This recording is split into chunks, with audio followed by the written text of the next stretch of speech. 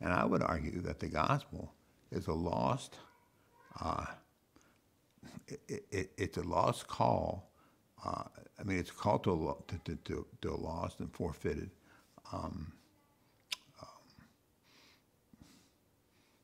It's a call to lost and forfeit calling to fill the world with images and subdue the earth. We read in Genesis 2, the second chapter of Genesis 2:28. It says God blessed them and said, to do two things.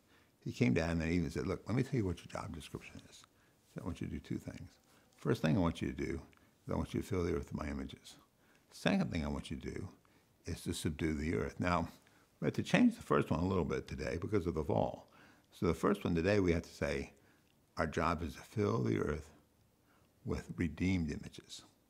Now that's salvation, that's church planning, that's all of what typically we do in the church. But we leave out completely the second half, to subdue the earth. The word subdue there is the Hebrew word kabosh, and it literally means in that context to make the earth an incredible place for human beings to flourish.